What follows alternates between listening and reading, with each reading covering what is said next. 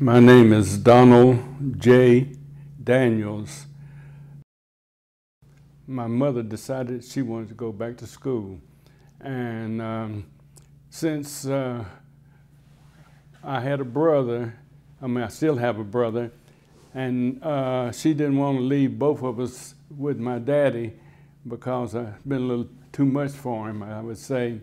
So she decided, since I was going into the 9th grade, and they had a high school on the campus at Morristown Junior College, and she was entered in as a freshman in college. I was entering as a freshman in high school. So we came up together to go to school here at Morristown. When we got here, it was really an experience for me because, you know, being in the 8th grade, about 15 years old, I guess by the time we got up here, I was 15. And getting on a campus, a college campus with, you know, with junior college students, and had high school students too, but it was hard to tell the difference of who was what. But anyway, it was exciting, and my mother checked in at the girls' dormitory, and we came out the door from there to check me in the boys' dormitory. And when we walked out the door, there were 2 college students there, girls, that started talking to my mother. Okay, they wanted to know, you know, where we were from and what we were doing there. Well, my mother told them, and that we were going over now to check me into high school. I was so small they didn't think I was in high school. So one of them grabbed me under one arm, another one grabbed me on the other arm, and they would start down the campus with me. And everybody they would see, they would say, "Look, he's in high school." And that went on for a while, and until they got us over there to the boys' dormitory, and then I checked in at the boys' dormitory and got my room. And see, all of this was very new to me because you know, being from a small town, it was very exciting to go to a college campus and going to be living on the campus. I guess one of the good things was that my mother was there, and if anything happened to me or anything that I needed, I could call on my mother. But then my mother stayed about a year, and then she transferred to Tennessee State in Nashville. So I was there by myself, and I had to, whatever happened to me, I had to take care of it myself, which was very instrumental, I would say, in growing up and trying to do the right things.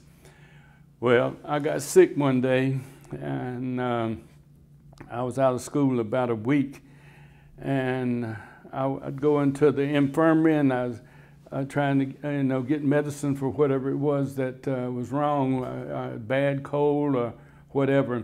Well, they kept giving me aspirin, and aspirin didn't do anything for me. So I got to thinking, I said, now what would my mother do for me? And I said, oh, I know.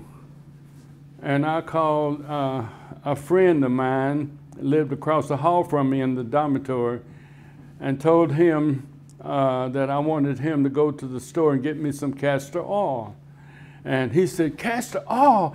You mean you're going to take some castor oil? I said, yes. And he said, well, if you let me watch you take it, I'll go get it. And so I gave him the money, and he went to the store and got some castor oil, and I told him to bring an orange back too. So he came back with the castor oil and orange, and I got the orange, and I cut a hole in the top of it and punched around inside to make it juicy so that the juice would come out in a hurry. I put the castor oil on the radiator and let it heat up a little bit so that it would run freely. Well, after I got everything ready, I got the bottle off of the radiator and took the top off, and I turned it up and I drank all of it. And I looked around and my buddy was gone. And after I got the orange and got some of that juice to take some of the taste out of my mouth, I went looking for him. And I found him in the bathroom throwing up. And after that, the next day, I was back in school. That was one lesson that I learned, I guess, from home by thinking about what my mother would do. And it carried on through that, and so I was back in school and doing whatever I needed to do. And one thing that I did while I was sick, I tried to keep up with my lessons.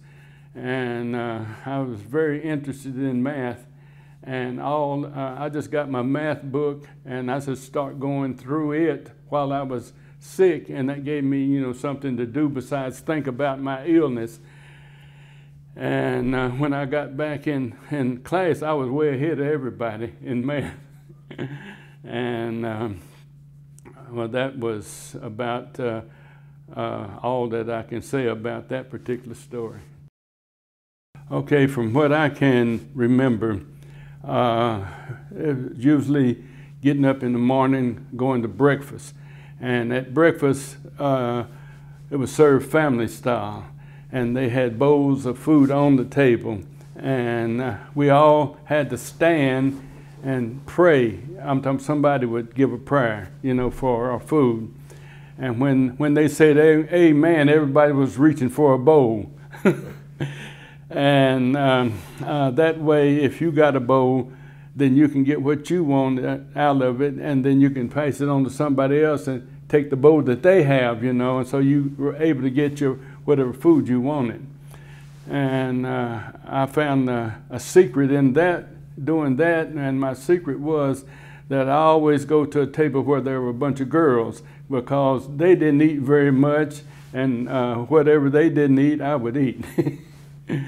But usually then after breakfast, we go back to the dormitory and get ready for class. And then we leave the dormitory and go to the administration building where they had classes. And they had classes in that building for the junior high school and also for the high school. And we were on the second floor, and the college was on the first and the third floor. And the first floor also had all of the offices for administration there. We go in and we have class until lunchtime, and then we go back to the cafeteria for lunch. And then we go back to school after lunch and have classes until about 3:30 or something like that when we got our class, and then we go back to the dormitory and do whatever we needed to do up until supper time. Then we go eat again and go back then, and hopefully if we hadn't studied our lessons already, hopefully we would, and if there were no other activities going on, we would probably go to the recreation room where they had a pool table and TV and stuff like that, and we could look at television or shoot pool or whatever. Well, you know, like at school, if it wasn't the high school putting on some kind of a play or well, sometimes they would have a dance. It would be the college doing it. So sometimes you'd have a college dance that you go to, or a high school dance that you go to. They also had a junior college football team that they had their games on the campus. They had junior college basketball team, and we would go to that. And they also had a high school basketball team. and I really wanted to play football, but I didn't weigh 100 pounds soaking wet at that time, so I wasn't able to play football, and then I was too blind to play basketball. I didn't get any glasses until I finished the 10th grade, and my mother didn't think that I needed glasses then because I would adapt to the situation, and I guess I was kind of nervy too. I mean, I wasn't afraid to do what I need to do in order to see. You know, they had the blackboards at that time, and you couldn't, well, I couldn't see from where I was sitting near the back to see what was on the blackboard. So I would just get up from my seat and I move up to the front seat. And if I still couldn't see, I'd get up and go up, stand up there next to the board and see what I wanted to see. And evidently it didn't bother the teacher because they didn't say anything to me about it. But that's the reason why I said I was nervy. I wasn't afraid of the teacher. But my father owned a restaurant, cafe, or whatever you want to call it, and it was sort of a grocery store too, because he had a lot of canned goods there that he would sell to people that weren't close to a grocery store. And he'd had, you know, people coming in for breakfast and lunch and dinner, you know. And at lunchtime, it was a madhouse there then, because people worked in a sock factory. I call it a sock factory. They made socks and underwear and things like that. And they'd get out for lunch, and they had less than an hour to get their lunch and get back, you know. So they had to get served in a hurry, you know. So it got to be real hectic then. I was working, helping him in the restaurant too, and I guess I even thought about it one time, would be going into the restaurant business. But my daddy told me before he passed that, said, don't go into the restaurant business, said it's too much work, you know, to do that. He was working 7 days a week and 10 and 12 hours a day, you know. So he told us that, you know, if he passed, just sell it and split the money up and go on, you know, and do whatever else that you want to, do anything else that you want to, but don't go into the restaurant business. But I think that helped me a lot to be able to deal with people, because all kinds of personalities would come in there, and you had to wait on them and try to figure out what you can do to please them, you know, or to serve them, because you wanted them to be, you really want them to buy something, you know, and if you get in there and they say something to you that might be offensive or something, you're not supposed to strike back, you know. You just go on and act like you didn't even hear it. Well, all of this was good for me as a child. I was able to learn how to deal with people. Yeah. Well, where was your father's restaurant at? It was in Dayton, Tennessee. In Dayton, Tennessee. Mm-hmm. Didn't have any work study on campus at that time. During that time, you know, the schools weren't integrated, and I guess the college had a understanding or deal with the Board of Education in the city of Morristown, and that they would handle the high school, for the blacks, and it wasn't until the law was passed that they were going to integrate the schools that the high school students stopped going to Morristown. But I think that that was an experience that I think everybody should have been able to experience, because I'm on the campus with a junior college, on a junior college campus in high school. I'm living in the dormitory, so I'm able to see what they do as a college student, and I'm able to prepare myself to be able to live in the dormitory by myself, or with a roommate or whatever, and know what to do, because I didn't have mama and daddy to call on whenever I needed something. And I know after I finished high school, when I went off to college, it wasn't a big deal, because I'd already been 4 years on the junior college campus, and so that when I went off to high school, it was just like going. When I went off to college, it was just like going off to high school. You know, I knew what I had to do, and I knew how to do it, and so that was a big plus in my life.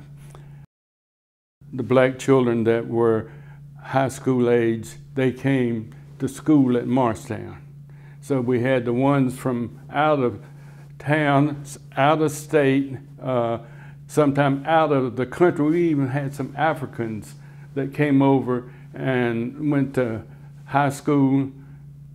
I'm trying to think, I don't think they went to college, but they went to high school, and some of them might have been in college, you know. But see, we were all there together on the campus. We took classes together and everything like that. It was because they didn't have a high school for blacks in Morristown at that time. And they all went to Morristown Junior College. So we said Morristown Junior College High School. And I like to think about it like this. I made friends with all of them, most of the ones that lived out in town. And I have one friend especially that he always wanted to take me home, and so I can meet his mother and father and his brothers and sisters. He would invite me over, especially, you know, to eat, you know, sometimes, because at college, the campus food wasn't that good, you know, and he'd invite me over to eat sometimes. And so I always told him, I said, now you invite me over when your mother's cooking pinto beans.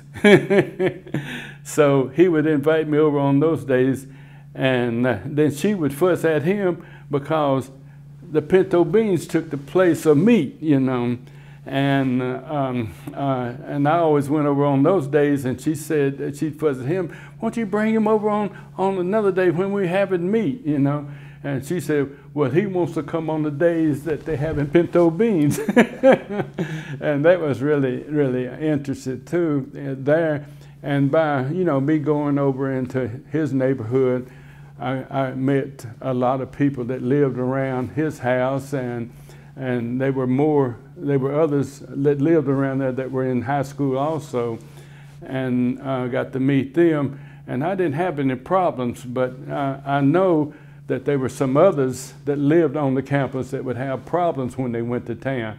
Sometimes they would run them back home, back to the dormitory, you know. But I didn't have that problem.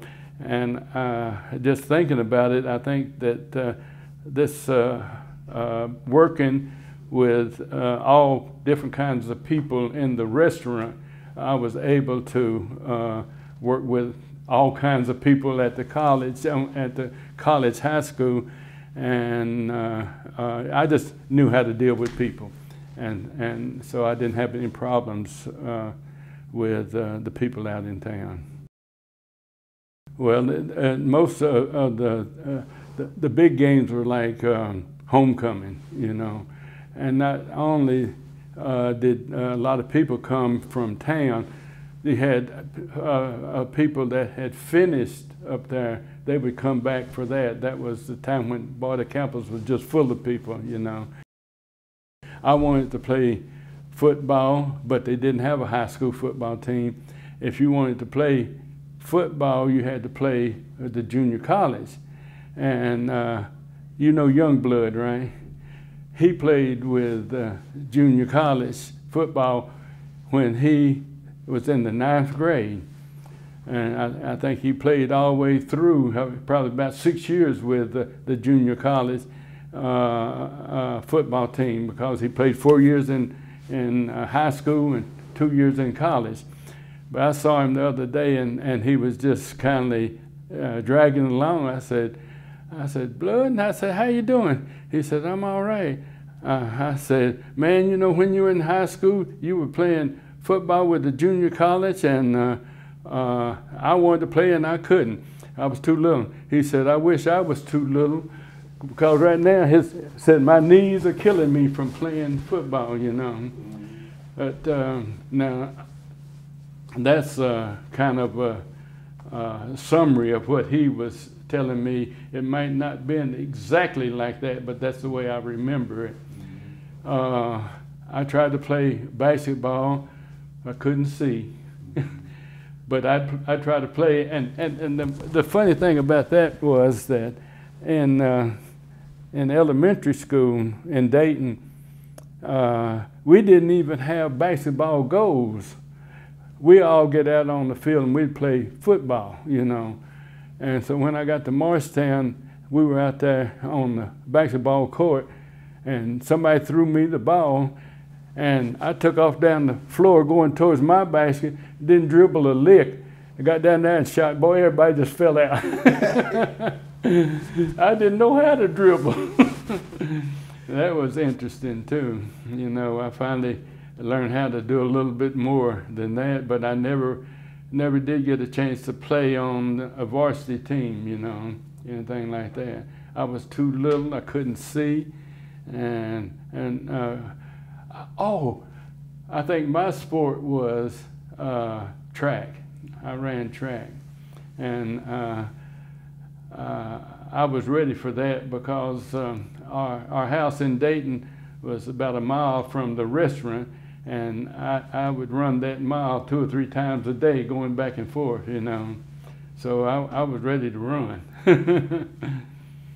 Well, the first thing that hit my mind when you said that was that going to a college, a junior college and a high school combined, and then seeing men and women, but I was particularly interested in the men, because they would come to school dressed in suits and ties and this kind of thing, the teachers.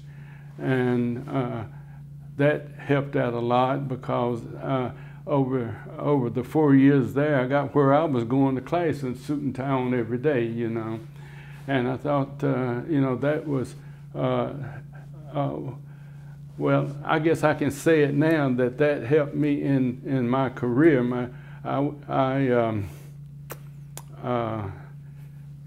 When I went to college, well, every time I'd go to Spelman's campus to see my wife, I'd have on suit and tie, you know. And I guess I very seldom ever go over there without my suit and tie on, you know. And then after, you know, finishing college and pursuing my career, I majored in math and minored in physical education, and I was trained to be a teacher, you know, and I loved math, and so I taught math a couple of years in Cleveland, Tennessee, and then I started looking for a job in Chattanooga, because that's where we were living at that time. And I went around different places, and I took a test for Southern Railway. Man said I scored too high. I said, I don't care about scoring high. I said, I need a job. I got a wife to support, you know. And then I went to TVA and applied for a job at TVA. And the man that was over the department that did the hiring and the firing, or especially the hiring, he was on the board at the YMCA.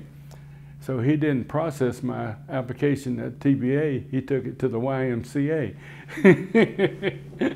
And I didn't think about that to now. But they called me in at the Y, and they said, I understand that you're looking for a job. I said, yes, I'm looking for a job. And they said, will you be interested in working at the Y?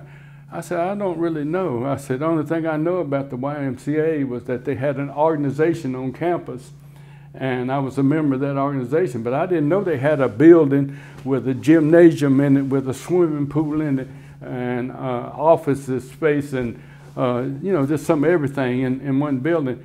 And I said, but it would be all right with me. And so, say this was on a Thursday that I went there, and they said, well, you come back Monday ready to work. and the guy that was the general manager of the Y at that time,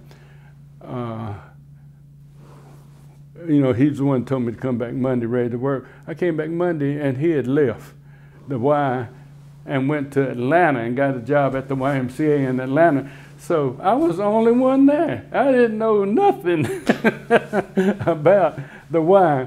And they had a secretary there, her name was Miss Truss. I had to go talk to her, and she told me, you know, what I had to do, you know. And so I worked a while with that and got kind of used to what was going on. And we had YMCA clubs in the schools. I would go there, and I'd find somebody that would take over a club in the school. And then I'd have, when there was a basketball season, they would have a basketball team in all of these organizations, and they would come to the Y, and we played basketball. And football season, the same thing. They didn't come to the Y, then we'd play football on their campus, wherever they were. But I ran into a guy at one school that he seemed to be very interested in the Y. So I talked him into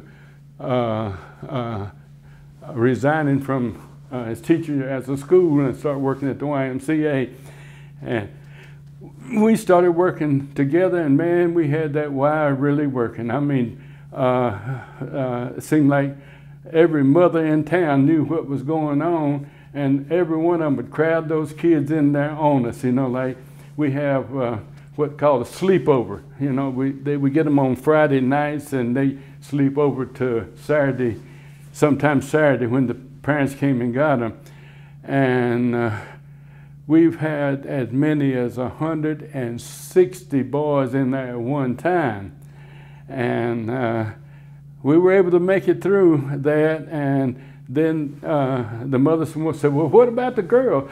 I said, I don't want no girls. And they said, well, we want you to have it. So I had to go get some either high school girls or some women that you know, didn't have a job, or I didn't have a lot of kids to take care of, and they would come in and help us with the girls.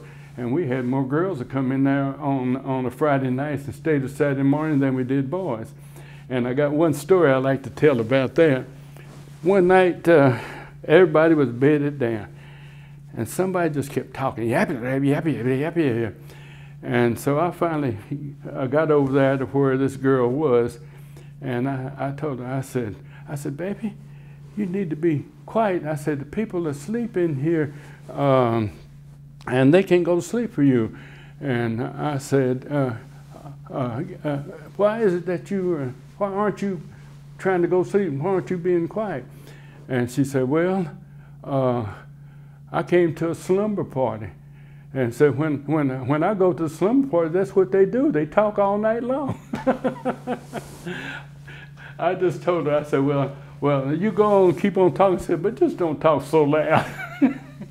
That was very, very interesting to me. And I think I know her now, the one that was doing all the talking. She's grown, got children there herself.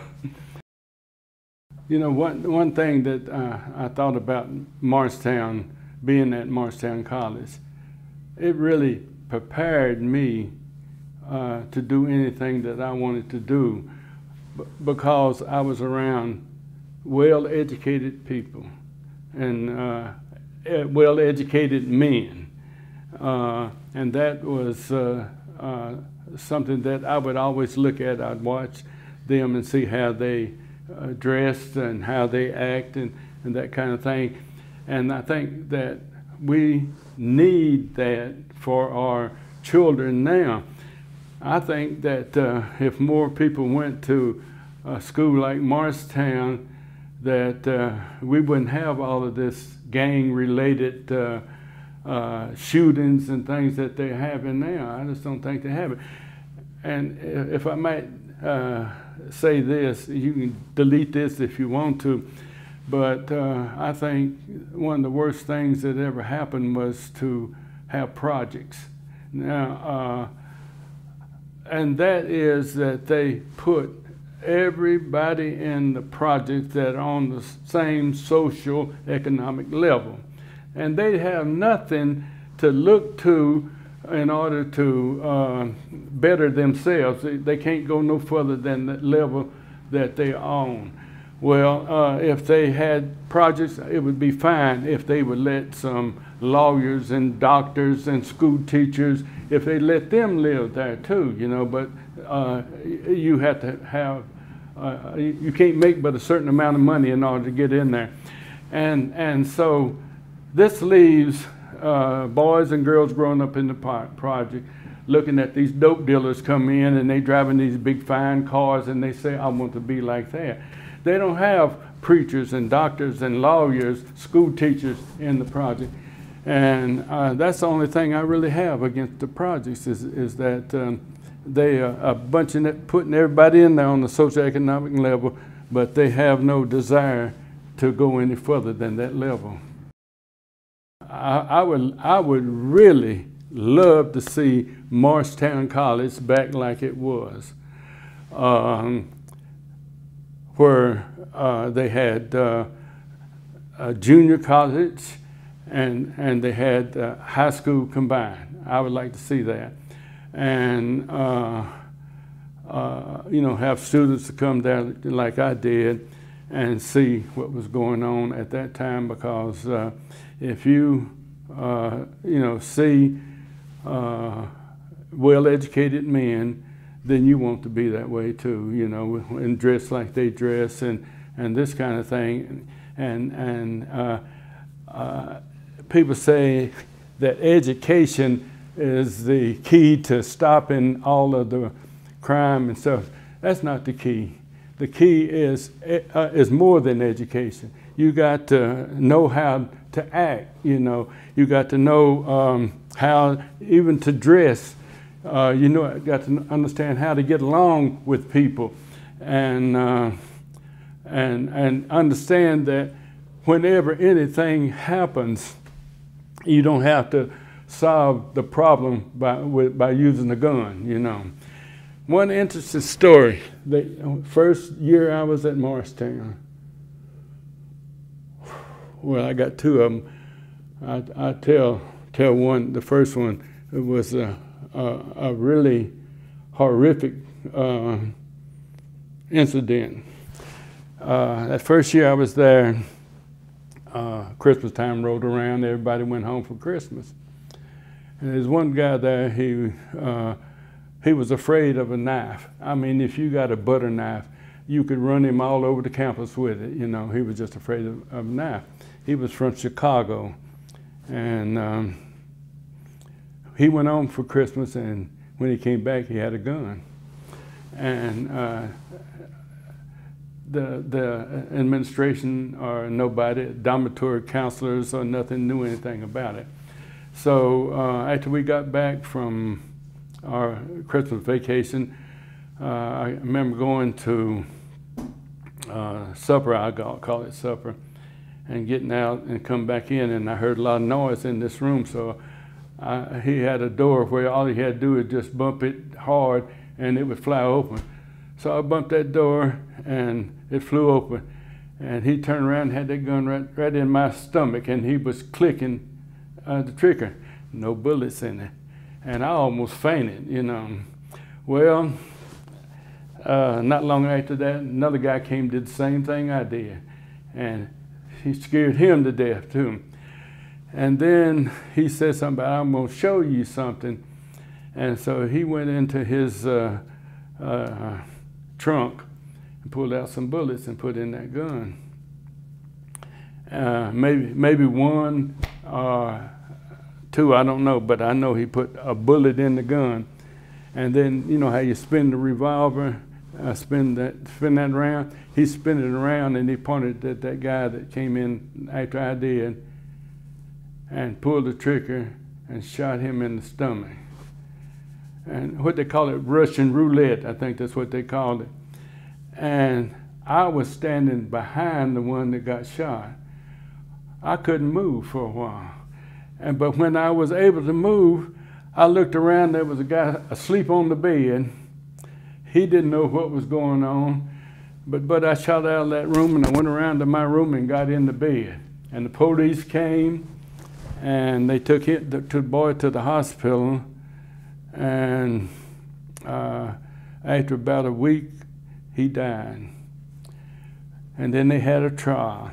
Oh man, that was really hard on me. I'm here in school, 15 years old, by myself, and I had to deal with something like that. So my mother asked me, "You want to come home?" And I guess I made a wise decision for once. I said, "No, I won't stay." So I stayed, and eventually everything calmed down again. We didn't forget. It just calmed down again, and I didn't have any more kinds of experiences like that. Well, while I was at Morristown, one of the things that they did that I think was very influential on me, and it's something that I think people need to do now. We had Vesper service every Wednesday. We were required to go. We had church service every Sunday. We were required to go. And when I'm at home, when I was at home, my mama didn't say that I had to go. I knew I had to go, because she wasn't going to leave me at home by myself. And we would go to church, and I tell it like this, that we would get there about 9:30 in the morning, and when we would get back home, it'd be about 9:30 that night. And between it was 3 services that they had that day. They had that, we had Sunday school. We didn't call that a service. Then we had 11 o'clock service. We had 3 o'clock service. Then we had 7 o'clock service. And in between times, we would play and eat. My mother would always carry something to eat. So after the 11 o'clock service, we would eat. And then we would go play. And the church was built up high off the ground, because there was a lot of flooding that would happen at times, and in order to keep the church from flooding, they built it up high. And so we could go under the church and play, you know. So we did that. And then when we got tired, we just go in there and stretch out on the benches. You know, they didn't have these modern day pews that they have nowadays. They had homemade pews, and you know, like they had a little gap in between the wood, about like that, and you go to sleep on that, and you'd have a print on your face when you wake up. Well, that's what we did, and I got so used to going to church that on Sunday I had to find a church somewhere to go to. Being that, you know, I was in the ministry, I'm still in the ministry, but I was in full-time ministry. I was checking that the other day. Actually, I had a church for, not a church, I had churches for 30 years.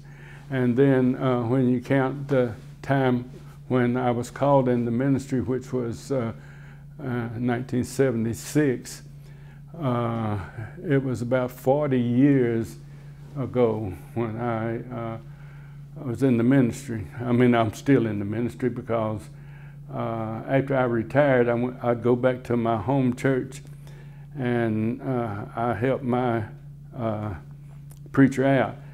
First time I went back after retiring, I was back there in the pews, and I couldn't stay still because I wasn't used to being in the pews. I was just scooting around and going on, and every time I got a chance to get up, I'd get up and go somewhere. And after service was over that day, I went down and told him, I said, man, you got to give me something to do. So now when I go to service on any Sunday, he always calls on me to dismiss the service, you know. So I go down and get the mic, and my wife says I talk too much. And instead of just dismissing the service, I just get to talking and telling what the preacher said and what it meant to me, you know. But anyway, she tries to stop it, but she can't stop that unless she wires my mouth up. I do that every Sunday, and on the first Sundays I do communion for them, you know. So I'm just glad and thank God for allowing me to do something instead of just sitting in the pews, you know. I have one brother and no sisters, but I grew up in a little town, and I had a lot of cousins, and they had a lot of children, and so I didn't like for a sister because I had female cousins, and I told you my father had a restaurant and we worked there. Then my mother was a school teacher, and after she finished her education, and she taught at the high school there in Dayton. It was the high school. Well, it was grades 1 through 12, and I decided one day I was going to go to school in Dayton instead of going to Morristown. And so I went over there, went to school in Dayton, and whenever I was in my mother's room, and whenever I had a question, I said, Mama, so-and-so and so-and-so. She said, I'm Mrs. Daniels. So that was funny to me. But I kept getting in trouble there in Dayton. I said, well, I better go back to Morristown. So I went on back to Morristown.